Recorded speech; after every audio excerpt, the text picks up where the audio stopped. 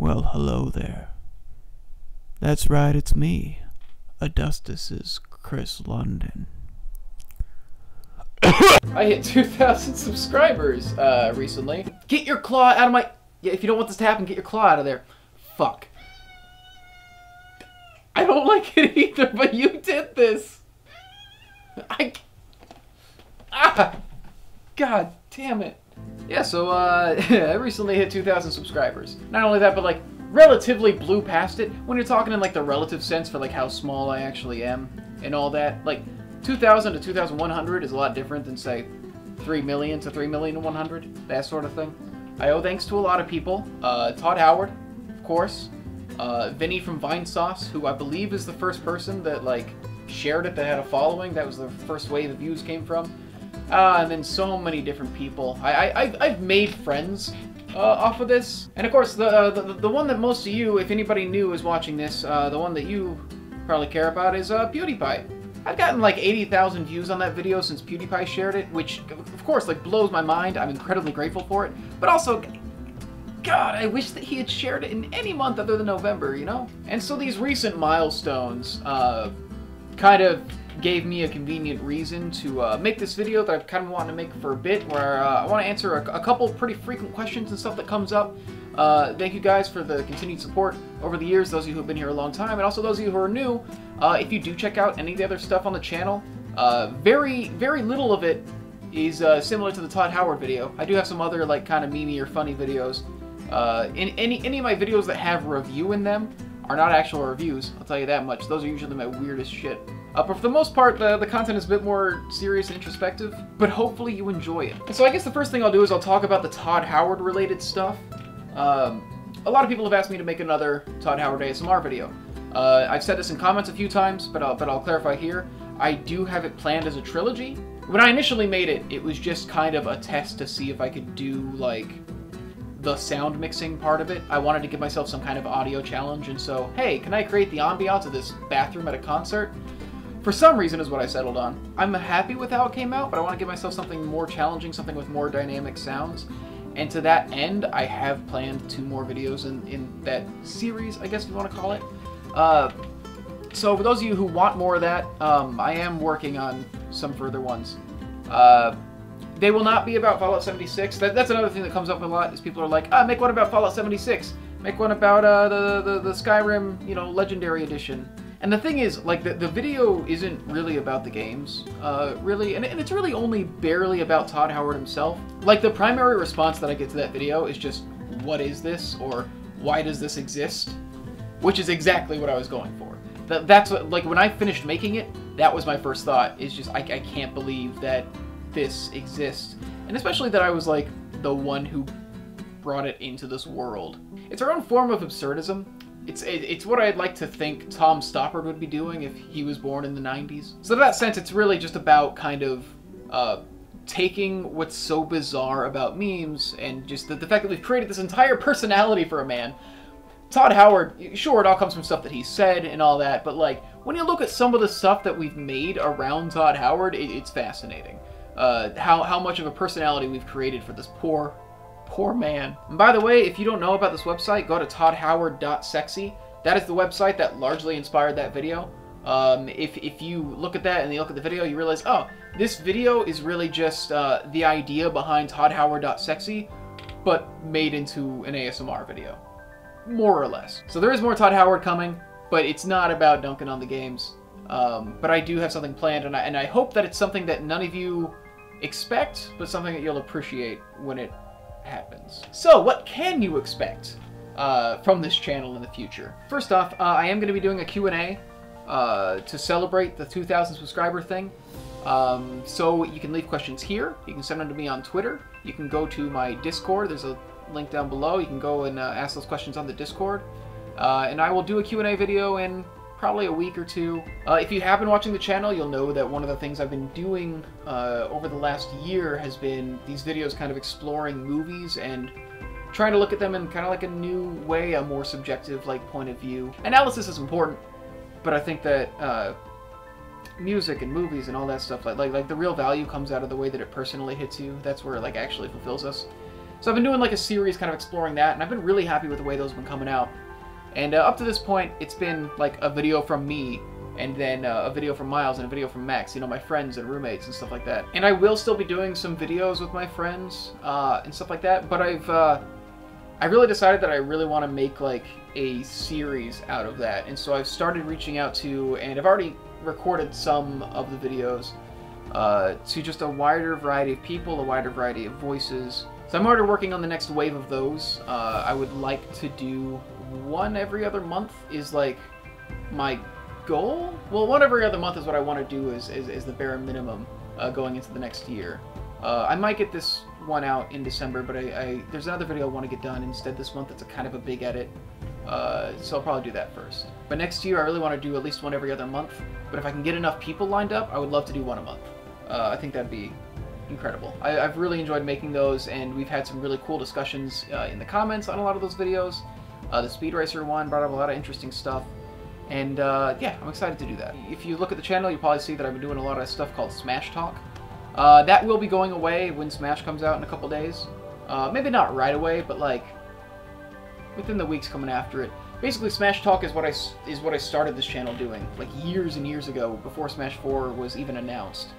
And it's basically just kind of, here's all the possible characters that could be in Smash, that sort of thing. And it's something I brought back for Ultimate because a lot of my subscribers wanted to see it, and I was excited for the game, and I turned it into more of a kind of podcast with my friend Isaac, who has a channel that is much more Smash focused than mine. So I decided to do it for old time's sake, but they take up a lot of space, and it's just kind of, it makes it look like the channel is just all about this thing that it's not really about. So when the game actually comes out and those speculation videos aren't really useful anymore, I'm gonna unlist them, but they will be in a playlist on my channel, just like the ones I did years and years ago. So you can always go back and watch Smash Talks through there. I just don't want them to be taking up all the space on my videos page and all that. And I don't want that to be what people see when they look for the channel, compared to the stuff I've made that I want to be kind of evergreen. Outside of that, my friend Miles, who did the Speed Racer video, but also, like, if you've been watching the channel, you know who Miles is. He's recently moved back into the city. He was gone for a while. And I've been working with him on getting a lot of content going and getting him kind of regularly making stuff for the channel. His big thing is VR, and so we're working on a VR show that he's going to be doing on this channel that I'm kind of excited for. Not kind of, I'm really excited for it. We're just figuring out a lot of stuff. We had a big test stream for it a couple days ago where we were just making sure we could get all of his stuff working, because we also want to do some VR streams. I'm trying to stream more regularly over on Twitch at Adustus Plays, because I can't get Adustus for some reason, even though nobody exists with that name. I just can't get it. This year, if you watch the Thanksgiving video, and also if you've just kind of been around the Discord or follow me on Twitter or something, you may have gotten some hints that this year has been a particularly rough one. Because of that, I've had to take a lot of time off from video production, and I kind of feel like I'm coming out on the other end of that now, and I'm kind of getting back into making stuff. But it's just been like a string of like family health issues and financial issues, just a lot of stuff like that that has taken up time. But coming out of that now, we got more content slated up. I'm starting to feel like the drive coming back. As far as gaming videos go, I really want to kind of get back to making the stuff that I kind of used to make that was both short form and long form, sort of game review / comedy sort of thing. The problem was that I felt like I stopped feeling like I was saying anything original or doing anything that other people weren't already doing. And so my drive to make that kind of stuff just kind of dropped off a bit.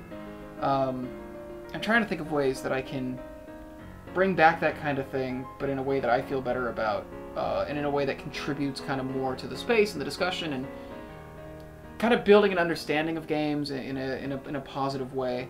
I have a couple experimental videos regarding that coming out. I'm doing one on the Sexy Brutale that I'm incredibly nervous about, and I've been working on for a really long time, and I'm hoping that it goes over well.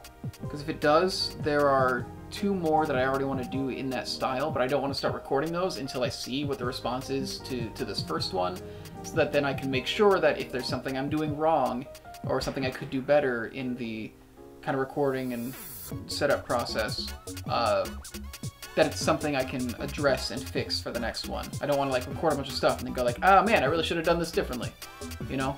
At the end of the day, this channel sort of exists the way it always has, where this is where I go when I'm not working on like actual film work.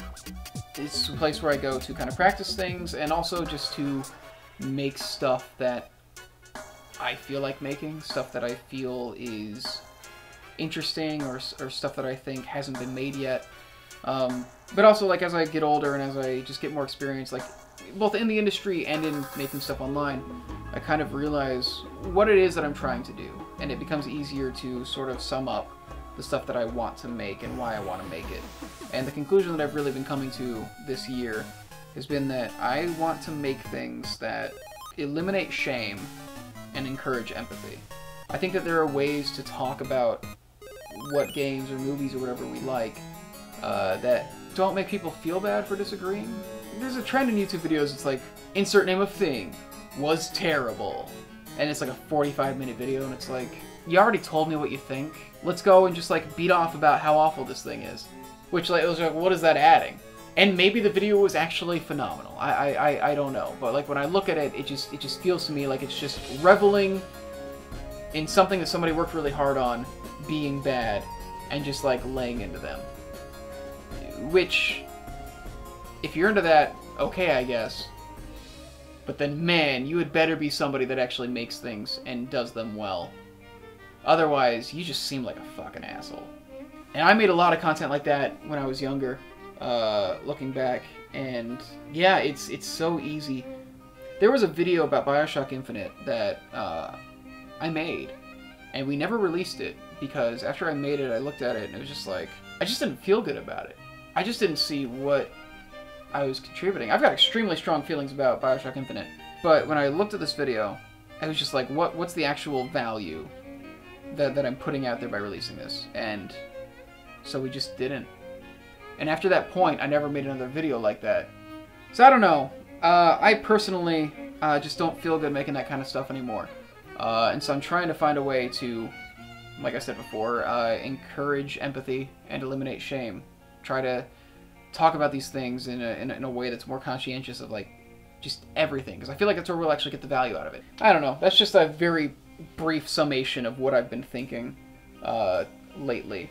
So I'm trying to find a way to do that with this content. And so with how ambitious we want to get with all this content, the equipment upgrades I've been doing, getting this mic set up for the streams, and just all this stuff, I am revamping the Patreon. I'm going to be uploading the Patreon video in a couple days. It's already been done. And I will also be linking the Patreon like in that. And I always feel weird asking for support, but it really is a thing of like, I spend money on a lot of these videos in terms of like getting equipment or getting props. And you know, I don't monetize on YouTube. I don't want to deal with the hassle of any of that. And I also feel weird about putting ads on my videos.